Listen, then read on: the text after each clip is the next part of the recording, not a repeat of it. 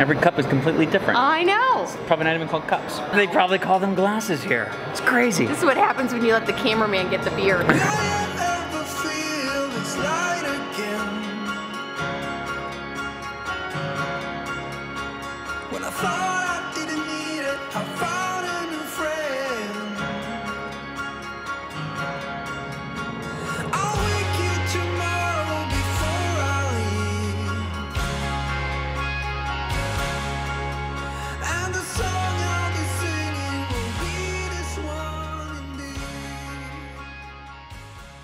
Okay, we are at Scandia RV Park, and we're headed out to dinner. Where are we going? Where are we going, Trish? What's that? We're going to a brewery because it's Father's Day. Let me give you some fathers out there. Let me have a conversation with you, okay? Just you and me. Everyone else, just kind of cover your ears. When it's Father's Day, you turn everything into an adjective. May I have some Father's Day coffee? Would you mind closing that Father's Day window? Hey, where's my Father's Day phone charger? You just put Father's Day in front of everything, okay? That's the tip, and you don't get any no's. Is that right, Carson? Yeah, because then you feel bad. All right, where's my Father's Day Uber? My Father's Day beer, where's my Father's Day beer? We are on our way to, what's the name of the Deschutes? It's supposedly a very nice craft brewery. Yes. In Bend, and it's 2 miles away, okay? And so we're gonna walk there. We're gonna walk there now, and then we're gonna Uber back. You know we're doing this because we don't have like my truck. All right, that's the plan. Let's walk. Thank you, Carson. Now Carson's giving me a little Father's Day wand. Like Father's Day. Stop doing that, Caleb.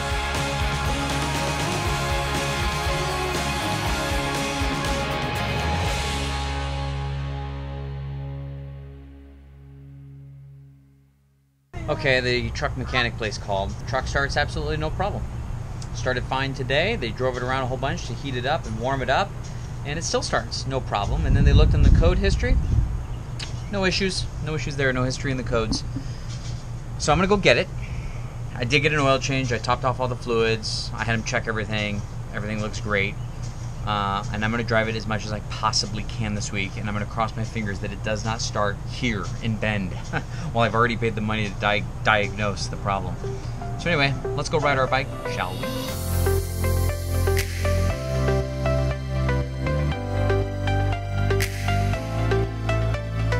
Got possibly some good news. Ryan, who's a KYD Insider, I posted the issues we were having with the truck, and he posted back, check the fuse to the fuel pump. And he had a whole deal on the Ford forums that sometimes the fuse can get burned out, and that can create some intermittent problems with starting. Well, thank you, Ryan. Check this out. That's right there, the 20 amp fuse. Look how burned it is. So there's a chance that the fuse was not blown, but it was basically not working because it was so hot, which is why I didn't start at the Chinese food restaurant, but started that morning when it was cool in Tahiti Falls. So I went into my fuse bag. I don't have a small 20 amp, so I'm gonna head over and ride my bike to Amazon now, and I'm gonna go get a 20 amp. I'm also going to get a 5 and a 10 and a 15 because I already have the big ones, so I need the little ones. I'll pop back over here. I'll put that fuse in. Back from AutoZone. That didn't take long. A little sweaty. Bobby Joe, who's a KYD Insider, happens to be staying in this very same park, and she saw the post. She says, "Do you want to use my truck to go over there?" So nice. But it's so close on the bike. So here's what I got. I got a little kit for little ones, 10, 15, 5, 20, 25. I'll use the 20 out of there. I got the big one just to make sure if this ever happens again, I've got everything I need. A little fuse taker outer. So let's go put these things in.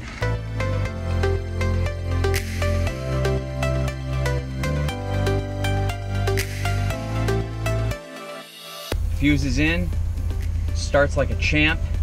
Found out, big help to Harold and Ryan on the KYD Insider Facebook page. They were helping me through this. There's a service bulletin for Fords regarding the fuse to the fuel pump, that it might be too small. And there's actually a relocation kit where you can actually move that fuse to a bigger 20 amp fuse, so I might consider doing that. I've got a whole bunch of spare fuses now, which I'm going to put in the glove box. I at least feel a whole lot better than I did before because there's an actual known issue regarding this, and that I had a burned out fuse. Anyway, I'm gonna get back to work.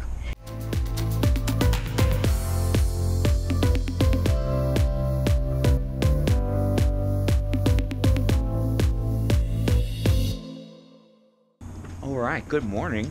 Trish and I are headed to Zamp. We're pretty excited. We've teamed up with Zamp on the solar stuff. They have been fantastic. And they're headquartered in Bend. That is where their office is. That's where they manufacture all the product. They're solar. So we're going to do a tour. Not a complete tour. There's some confidential proprietary stuff over there. Alright? But we're going to record as much as we can. And just go check it out because I think it's super cool. So let's see, but first we're going to go get some breakfast for the kiddos so that when they wake up they have things to eat.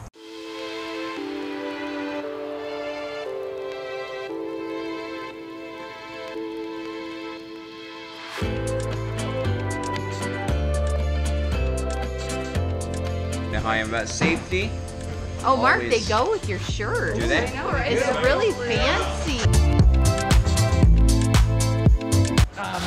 This is known actually as a module in the solar industry, not a panel. A panel is technically when you put two of them together, and then you put multiple panels together, you have an array. Multiple arrays, you have a farm. These are just your straight out of the box solar cells. These are ones that we're going to demonstrate with how flexible they actually are and aren't.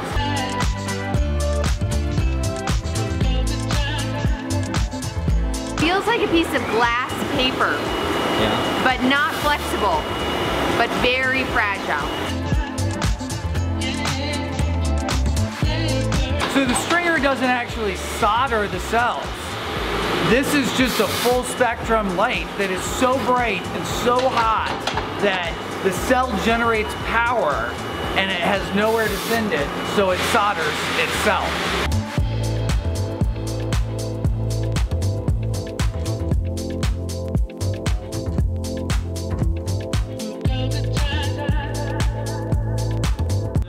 Based on this, positive and negative on a string, so it has, the way it's kind of like a flat battery. And the way if you look at it, the back side's positive, front side's negative. So right now I got negative, positive, negative, positive. So it works in a circuit that way. So ribbons essentially turn it into a circuit. You could think of this as if they were batteries, and you series up your batteries together to increase the voltage. Trevor's essentially seriesing these together to get it to the right voltage. Other layers then stick to that glue, and the back sheet is kind of like a Kevlar. So once it comes out of the lamination, you have transformed the material from soft to hard. Not gonna break real easy.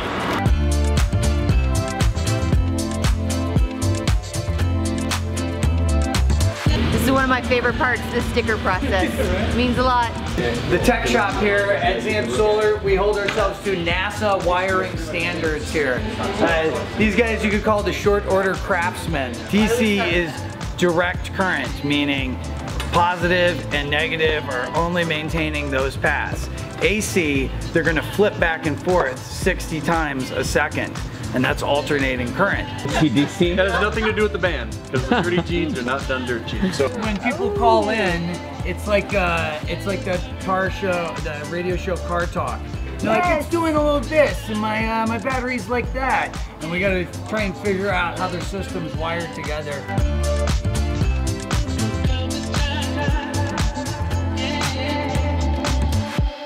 Right. Yay! We are leaving Zamp. It is 1 o'clock. We got here at 9. We got sucked into the solar force. As you saw, we loved it. As you saw the tour, everything being manufactured right there. Watching people put the screws in, putting the American-made sticker on. Anyhow, so now we have Tori's Dutch Bros order, and but first I want to drive you around the creek here, the whatever it is, Deschutes. Okay. It is so gorgeous. Yeah. And there's little kayaks and people floating. You should just see it because it just feels cool. Awesome.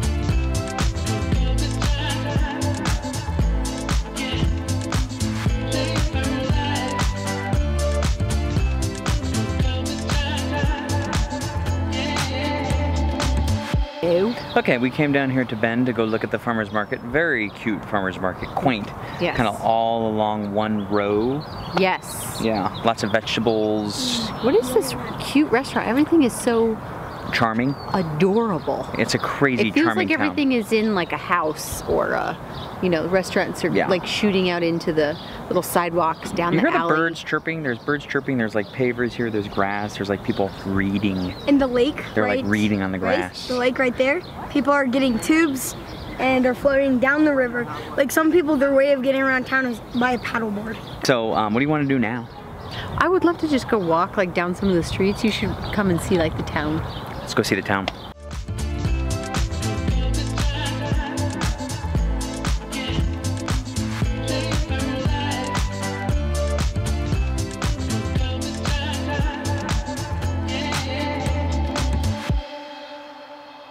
Okay, we are off to Smith Rock.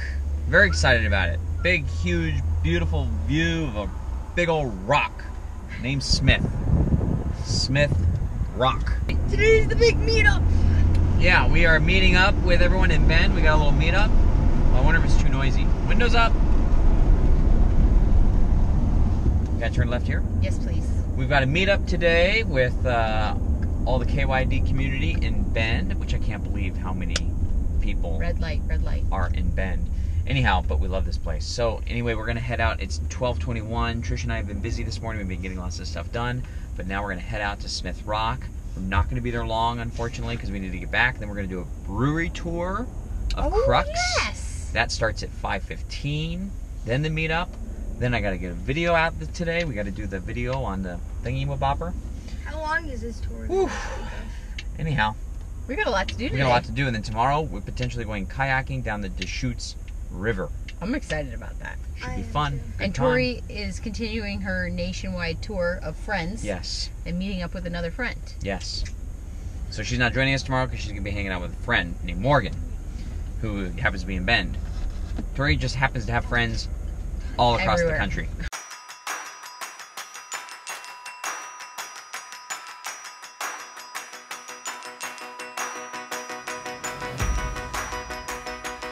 It did not take us long to find a breathtaking view.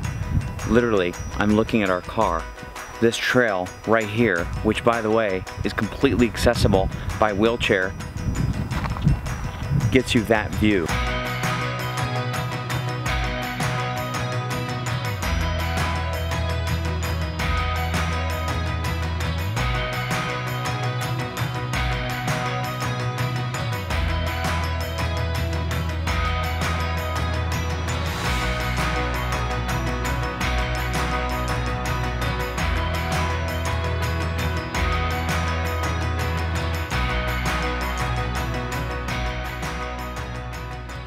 So I guess there is an eagle right up in that nest with a little baby that's about 1 to 2 weeks away from taking its first flight. So it's kind of exciting. Limited time opportunity to come see that, but there's other eagles that reside here so you can do all kinds of bird watching. We are here for another installment of Mark and Tori's Tips and Tricks. Take Smith Rock edition. That's right. Okay, let's kick it off with tip number 1. Let's talk about logistics and how to get here. All you gotta do is put in Smith Rock in your little Google Maps, and it is so easy to get here. Just about 45 minutes north of Bend. And when you get here, parking's gonna be $5, and you don't have to stop at an ATM to get cash like we did. You have a credit card. Super simple, put it in there, throw the receipt on your dash, and you're all good to go. So that is the logistics. Tori, tip 2. Tip number 2, things to bring. Oh, Number yes. 1, What do you got? my trusty, nifty little hydro flask. Those things are so cool. I love. Tori loves her hydro flasks. These things are the bomb, and if you're interested in them, go ahead and click that link up there because we actually link to them. Other things to bring. 14 hours of ice. 14 hours of ice. Other things to bring. Trish said bring like a Sunscreen. Cliff Bar, bring some sunscreen, bring a Cliff for your Bar. little ginger self. Yeah, that's right. Ginger needs some sunscreen. Okay, tip number 3. Is that me? Yeah. What was my tip? Things to do is tip number 3. I was shocked to see that there were mountain bikers on the same trail. There's hiking, there's rock climbing, you can swim, there's fly fishing. In fact, I don't think there's a single thing I did not see someone doing here. But there's another thing to do, and that is bird watching. And that brings us to tip number 4. Bring some binoculars, because at this moment, won't last very long, maybe 2 weeks, but there is an eagle's nest, and it's at the very top of one of those trees, and if you have binoculars, you might be able to see it a lot better than we did. Yeah, and we actually have some really cool binoculars too. All right, tip number 5, and probably one of my favorite ones. Puppies! Puppies! There are dogs allowed on this trail. And anytime, I know there's so many people that watch that are dog lovers and travel with your dog and animals. So, if and it is so difficult sometimes to find hikes where you can bring pets, and this is one of them. So check it, put it on your list. Definitely make your way up to Oregon. I can't get over how absolutely beautiful this place is. Yeah, one of your favorites. Oregon. I love Oregon. Yeah, Oregon's amazing. It's been pretty cool. All right, let's get out of here and let's get prepared for our meetup.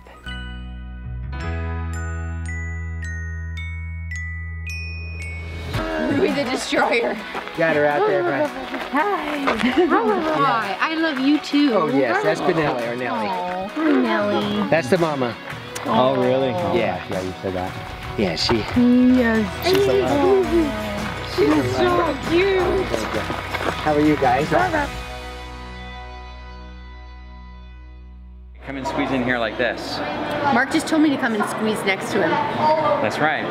Okay, here we are. We're at Crux Fermentation Project? Fermentation Project. And we are in the back getting a private tour by Drayson. They've pulled back the curtains. Oh yeah, we're gonna get the inside scoop here. Yes. Now here's the deal. So Drayson says, hey, I normally give out samples. Let me go get some samples. What kind of beer do you like?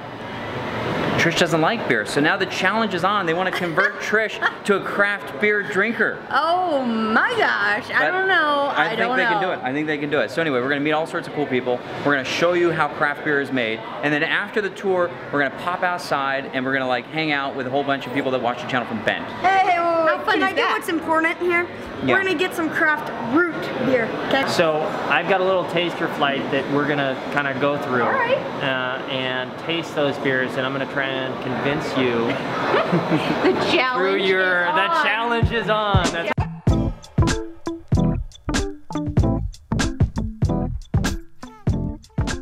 South Bavarian style Hefeweizen. It is open fermented, so when you taste it, definitely before you taste it, bring it up into your nose, smell that. You should definitely get banana on the taste. You should get a little bit of clove, and you should get a little aftertaste, a little bit of like bubble gum on it. Well, that is a lot of expectations, so let's do it. It's really good. It's really good. But are you convinced? Are you convinced? You saw the facial expression. Are you convinced? It was good. I taste banana. Did you say banana? I did say. That was okay. Hold on. So I taste bubblegum. Did you say bubblegum? It's And clove. How about cloves? Did you say cloves? in its flavor profile. So again, it's like an American half-free. This is your drink, Trish. Gotta slow down. So really what this is farmhouse currency. Whatever was left over, they would pay. Would pay the field workers with beer at the end of the season. Once they'd take whatever ingredients were left over, they'd make beer, and this is what the workers would be paid with. The extra provisions. But what I have to tell you, Mark, is that you only get a sip of this one, because so far this one's my favorite. Okay, well, let's see it. Don't drink it all. Okay. All right.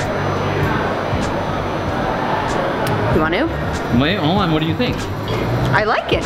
You're only allowed to have a sip. All right, hold on. But what did you think of the reaction? What did you think of the facial expression? With Trish, she's always so nice, so she'd be like, "Oh, that's so good. That's so good." But you have to look for the microburst expression. Yes. Let me try. See, you're slugging it down here, mister. Here, get. This is mine. That's good. It's getting fruitier. Whoa, whoa, Whoa, hey, hands off, mister. Okay, Trish is starting to hog it. This is your chance to learn about hoppiness versus bitterness. So wait, hold on. Let's not waste. No. Let's not waste. Let's not waste. You're both taking my beer. Little beer. Let me go first this time. Let me go first. No. This is chemistry class. This is I'll tell you, for someone that science. doesn't like beer, it's getting awfully clingy. Here we go, you ready? I'm ready. Oh, wow. That's really good. Yeah. I'm really surprised. Master brewer. Master brewer, that's Yeah. the technical term? Yep. Master brewer? Yep. All right, awesome. Yeah, only job I've ever had in my life. Is it really? Yeah. I was at 23 years at a little place called Olympia Brewing, and then I moved to a hop company, then I moved to Deschutes Brewery, and then I'm here.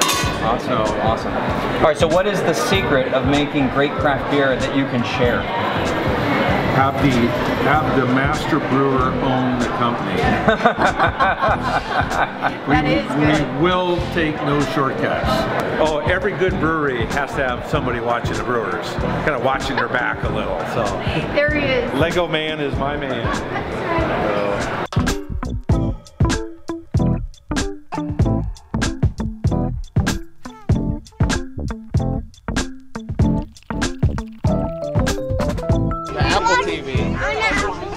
That's the best way to watch.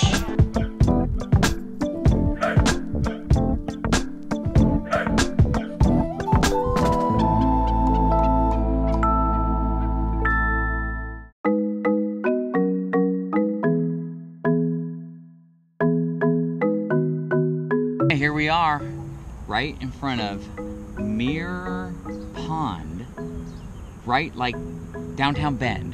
If you're in Bend and you're like, should I stay for like 3 days or like 5 days? Make it 10 days. Yeah.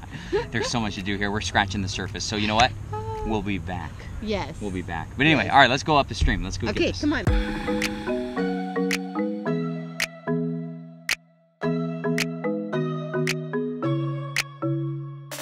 Dad here always stops every 2 seconds like, hey Caleb, we're going super fast. Oh, let me just brake so I can.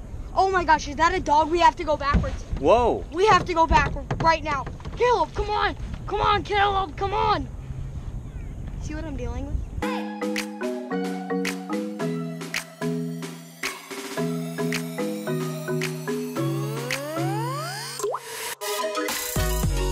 Okay, let me explain to you all the options that you have to have fun in the river in Bend.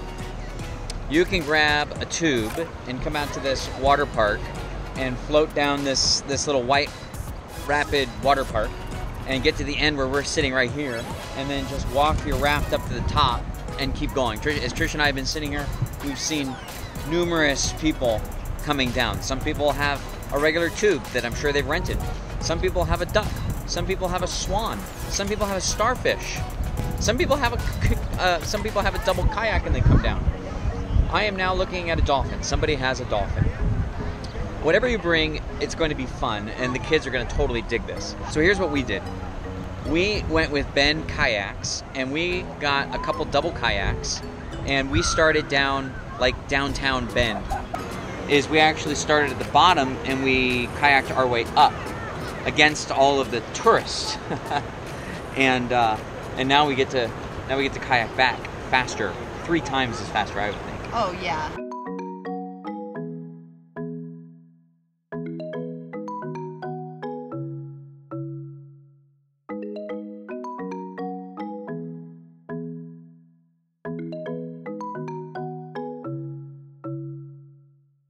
How's it going? A little bit tired, but good. Why are we so tired from Bend? Why did Bend make us so tired? Bend wore us out. It did. We were here for an entire week. It was fun. It was great. All right, so here's the deal. I need a haircut. Trish got a haircut. She found an awesome place called Headlines in Bend. You liked it a lot, didn't you? I liked it a lot. It was a cute little, yeah. It was inside of a house. Yeah. And then right next door, there's a restaurant called Spork. Mm-hmm. Really good. Was that in a house too? Kind of felt like it. All right, so I'm going to get a haircut and you guys are going to get a pedicure. Yes. And then we're going to go stop for breakfast at 12:30. So RV park update. This was Scandia RV Park in Bend. There are 3 RV parks in Bend. This had the most community feel to us. We looked at Crown Villa. It was a little bit expensive for us to stay an entire week. It would have been like $90 a night or something like that. Yeah, because it was like base price $70 and then they wanted to charge $5 or something. Trisha's dad stayed there They loved it. They loved it. It was great. I mean, pavers and grass. I mean, it really did look nice. But we liked Scandia. I mean, we like parks that have that community feel where people talk to each other and that kind of stuff. Okay, and if you're a donut lover, right next door is Richard's Donut. The best donuts I've ever had. Just like that, the hair is cut.